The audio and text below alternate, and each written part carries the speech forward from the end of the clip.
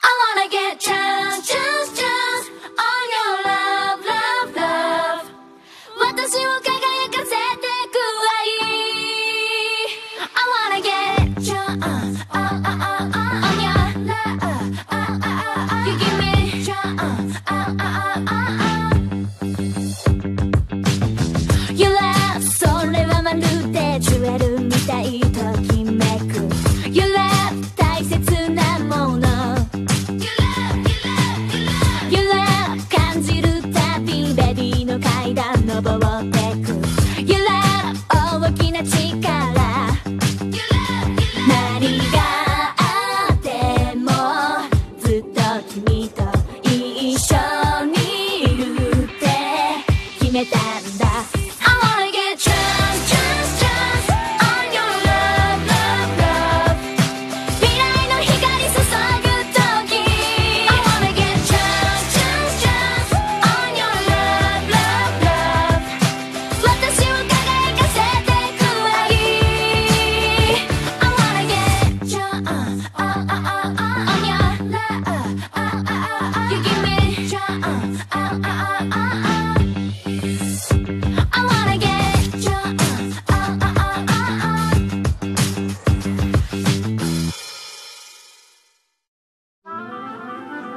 さあ、今日もトップオブレディ目指して頑張りましょう。ふみゅー。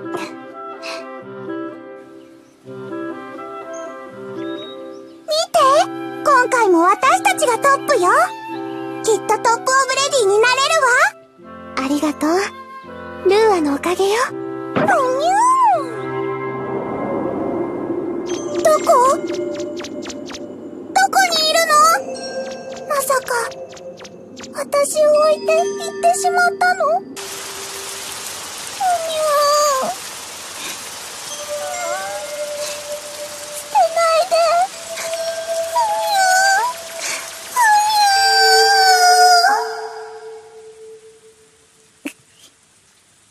みゅー。ルーアどうかしてなんでもないわ。雨って嫌いよ。あなた最近どうしたの何か悩み事でもないわ。何も。リリアン、あなたはどこにも行かないでね。ええ、もちろん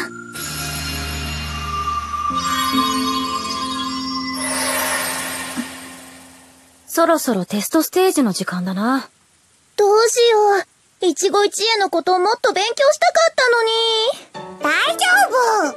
一期一会っていうのは、あなたと出会ったこの時間はもう二度と巡っては来ないかもしれないから、最高のおもてなしで素敵な時間を過ごしましょうってことだよ。えへん。レディーレクターが言ってたまんまだな。とにかく出会いを大切に最高のおもてなしをすればいいんだよね。そうだけど、一期一会の心って奥が深いよ。確かにちょっと修行したくらいじゃ身につかなそうだよな。テストステージで何をすればいいのかな。相手を思いやること、それしかないわ。相手を思いやる？じゃあテストステージに一緒に立つプリンスが誰なのかでおもてなしの方法が変わるよな。そうなるわね。誰なんだろう、今日のプリンス。そうだった、ルビーも行かなきゃ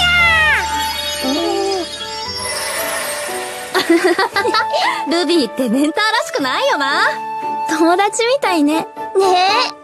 今回は一期一会という課題だし、新たな出会いというか、今まで見たことのないカップリングにしたらどうかと思うんだけど。いいんじゃない？あまり親しくない間柄でもきちんとおもてなししてこそレディーだもの。賛成よ。うちのリリアンは誰がお相手でも完璧なおもてなしができるもの。遅れてごめんよ。今日のモモナのパートナーはプリンスロメオがいいです。遅れてきといていきなりそれ？ルビー、今回は今まで見たことのないカップリングにしようかって話してたの。あ、そうなんだ。プリンスロメオならうちのモモナがやらかしてもうまいことまとめてくれるかなって思って。それじゃあおもてなしになってないじゃない。お客様に気を使わせたらいけないのよ。じゃあ、プリンスレビンは？レビン、明るいし、優しいし、プリンスソアラだと、モモナのドジに目が点になりそうだし、モモナとレビンか。ちょっと面白そうかも。そうね。見たことない組み合わせだし。であれば、今回はうちのリリアンとミューラを組ませてみたいわ。初めてのカップリングではないけど、見てみたいわ。あのとんがったミューラをリリアンがどうもてなすか楽しみかも。じゃあ決まりーって、ルビーもちょっとは知恵を使ってちょうだいよ。その天才的頭脳がもったいなくってよ。そうだよね。今の絶対闇だし。今日のお相手はレビンか。楽しみ。ちなみにレビンは甘いもの大好きだよ。じゃあ手作りスイーツでおもてなしかな。それはどうかな。だってレビンが一番喜ぶのはカロンの手作りに決まってるしな。そっか。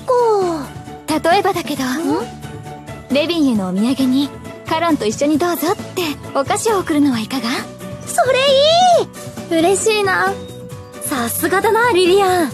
おもてなしが目の前の相手以外にも広がるなんてリリアン素敵。ありがとう。リリアンったらまったく。リ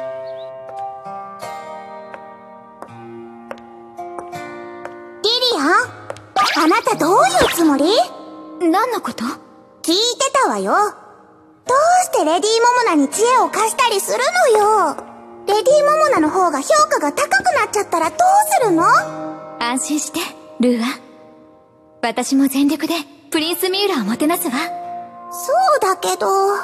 そんなに今の私じゃ不安？そういうわけじゃないけど、できれば出る杭は打っておきたいっていうか。ありがとうねルーア。そんなにも私を思ってくれて。でもなぜかしら。何？どうせなら私も尊敬できるレディーと戦いたいわ。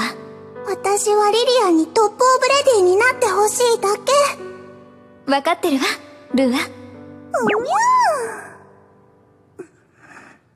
ほんと素敵だなリリアンって。さすがカイエンの妹だね。そういえば兄弟だからかな。なんとなく二人って似てるかも。厳しいんだけど優しくて、ちょっぴり意地悪みたいに見えるのに、やっぱり優しくて。つまりすっごく優しいってこと？モ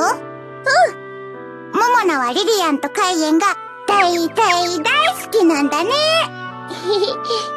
だからリリアンと一緒にロイヤルパレスに行けたらいいな。カイエンも絶対喜ぶと思う。でもな、トップオブレディーになれるのは一人だし、リリアンは一番のライバルなんだよね。嬉しいよ、リリアンがライバルで。同じところを目指す仲間ってことだもん。で、ついこの間まで私がこんなところに来られるなんて思ってもいなかったから、まさか自分がレディーになれるかもしれないなんて。モモナならなれるよ。ありがとうルビー。私を選んでくれて。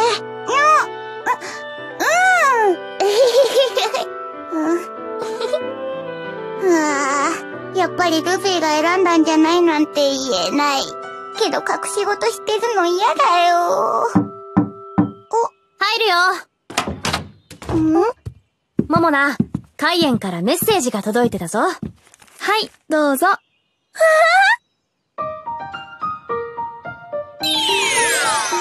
元気にしてるか？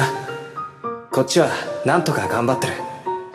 それでな、今朝ロイヤルパレスでトップになれた。一番にお前に知らせたくて。リリアンにもよろしくな。すごいカイエン。さすがだなプリンスカイエン。嬉しいね。モモナも頑張らないとね。そうだよね。カイエンがますます遠くへ行っちゃう。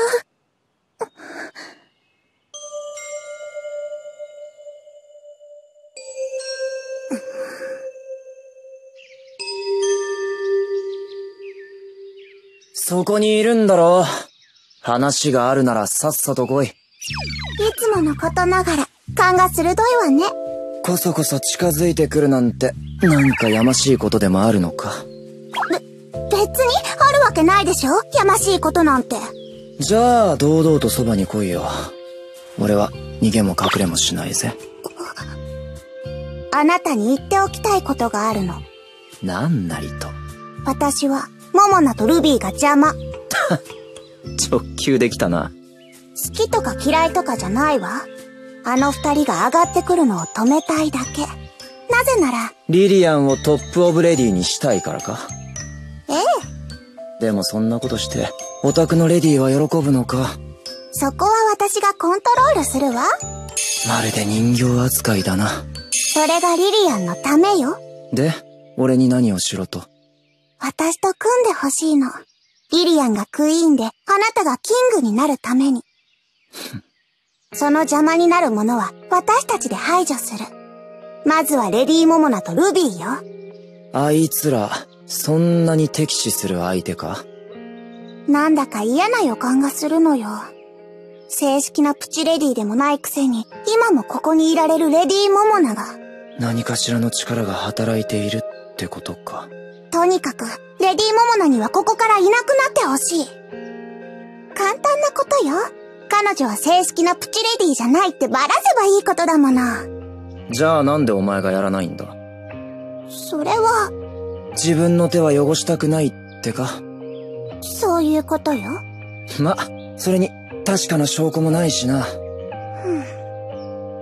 ルビーが言ってたことは録音しておいたけど。あの声誰だったんだろう。てか、モモナって誰に選ばれてここに来たのかな？もしかして偶然？てかなんかの間違い？モモナ何にも知らなかったみたいだし、ありえる。お願い手を貸して。そうすればキングの座は必ず渡すわ。言ったはずだ。トップオブレディには俺が押し上げると。そんなこと言ってていいの？カイエンがロイヤルパレスでトップになったらしいわよ。トップに？あなたがここでもたもたしているうちに、カイエンはますます上へ登ってる。モモナもカイエンしか見てないわ。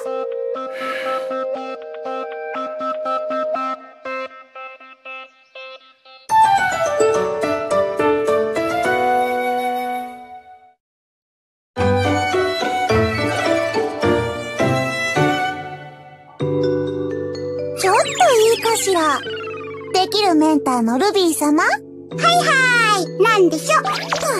プリンスミューラが話したいことがあるそうよ。ミューラが？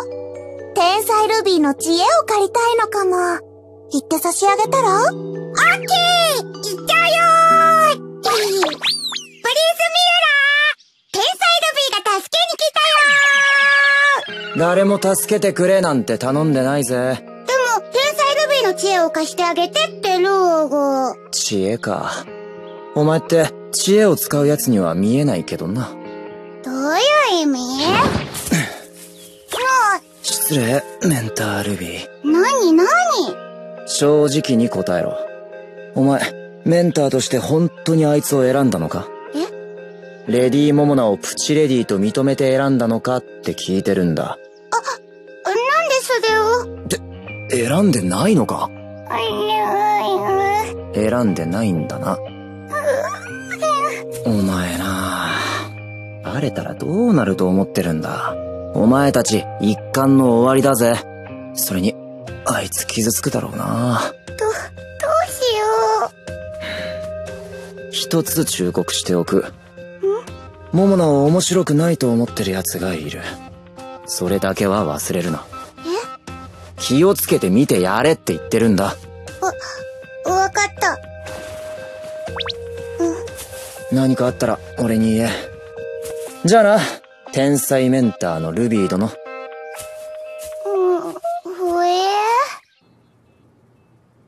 ルーは一つ聞いていい？なに？リリアン。モモナがルビーに選ばれた正式なプチレディじゃないって本当？どうしてそれを？悪いけど、あなたとプリンスミラーの話を聞いてしまったの。そう。でも本当よ。モモナは本当は選ばれしプチレディじゃないんだから。本当に間違いないのかしら？そうに決まってるわ。ルビーは何を考えているの？知らないわ。ルビーのことだから偶然にもパートナーのプチレディが見つかってラッキーとか思ってるんじゃない？パートナーがいないメンターはエンジェラみたいにメンターにはなれないんだから。お花はいりませんか？聞いてリリアン、みんなに本当のことを伝えるべきだわ。ねえ、そうしましょう。レディーレクターやレディーブートに伝えるべきよ。そうでしょ？わからないわ。私は嫌よ。正式なプチレディでない子がロイヤルパレスに上がってトップオブレディになるなんて絶対に認めない。リリアンだってそうでしょ？トップオブレディになりたいでしょ？もちろんなりたいわ。じゃあモモナとルビーのこと報告しましょうよ。ちょっと一人にして。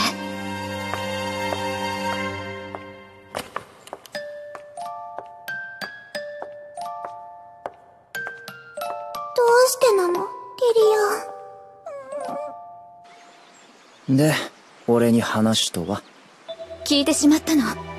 あなたとルーアの話を。それで？私は誰にも口外しないつもりよ。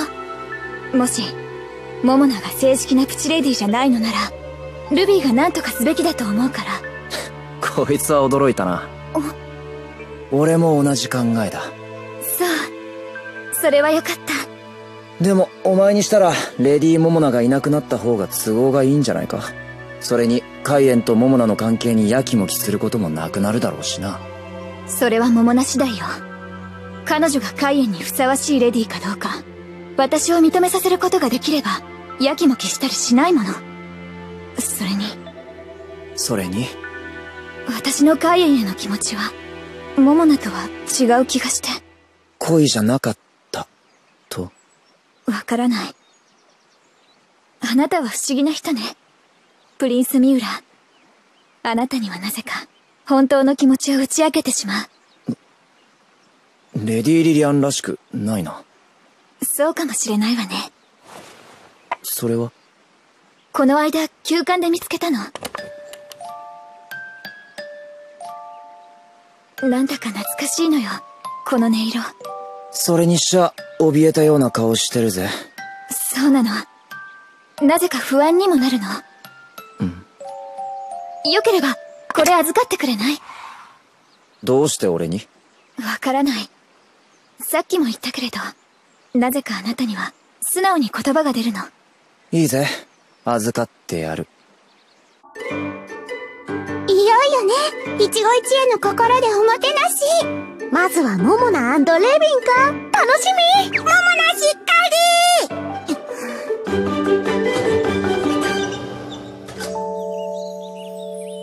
り。ようこそレビン、来てくれて嬉しいな。こちらこそレディーモモナ、お招きありがとう。はあ、ありがとう。どういたしまして。なんだかいつものレビンじゃないみたい。親愛なるレディー・カロンの大切なお友達だからね。僕も礼節を持って接しないと。本当にカロンのこと好きなんだね、レビン。もちろん。普段二人はどんなことしてるの？それは秘密かな。知りたい。楽しそうね。普段あんまり話したことないはずなのに、カロンっていう共通の話題で盛り上がってる。お互いあまりよく知らない間柄で席を共にするときは共通の話題を見つけるのはいい方法ね。君といると楽しいよ、レディーモモナ。そうそう、よかったらこれどうぞ。何？クッキーだよ。美味しくないかもしれないけど一生懸命焼いたんだ。カロンと食べて。ありがとう。何よ、リリアンのおかげじゃない。レディーモモナじゃここまでの評価はもらえなかったはずよ。お次はリリアンとミューラね。プリンスミューラを相手にレディー・リリアンがどう振る舞うのか楽しみね。うちのリリアンは誰が相手であろうと完璧よ。まあ見てなさい。プリンスミューラ、どこ？お探しかな、レディー・リリアン。よかった。そろそろランチの時間だし、パンを焼いてきたの。手作りとは光栄だな。お礼に席は俺が用意する。素晴らしいクッションとは言えないけど、こういうランチタイムも悪くないだろ。そうね。ボートの上でランチするの初めてよ。俺と二人っきりになるのもな。そうだったかしら。少なくとも誰にも邪魔されない場所で二人っきりになるのは初めてだ。では大事に時を過ごさないとね。一期一会の精神で。ああ、でも俺たちの出会いは偶然じゃないのかもしれないぜ。あんたとは長い付き合いになりそうな気がする。不思議ね。私もそんな気がするわ。なになに、すっごいいい感じ。ほんとね、恋に落ちた二人って感じだわ。さすがはリリアンね。プリンスミューラとも穏やかに過ごすなんて。何を考えてるのプリンスミューラ。あなたは味方？それとも敵？リリアン、評価は高かったようだけど、今日のテストステージはいまいちね。あら、どうして？一期一会の心で言うなら、あなたがおもてなしをリードすべきなのに、プリンスミューラがリードしていたように見えたもの。それは確かにそうね。不思議な人、プリンスミューラって。リリアン、一つ言っておくわ。あなたはトップオブレディになることだけを考えていればいいの。わかった？ルーは、あなたにとって、私って何なの？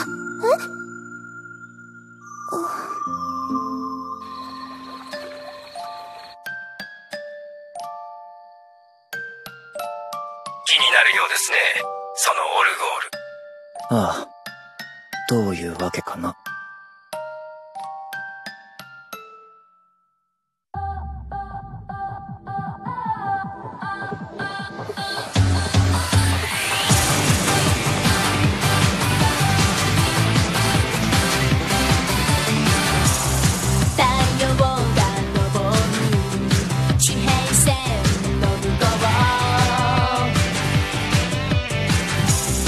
希望のかけらがキラリと光ったよ。ほどけた靴紐を結んだなら準備 OK。 さあ今走り出せ、大地を蹴飛ばして。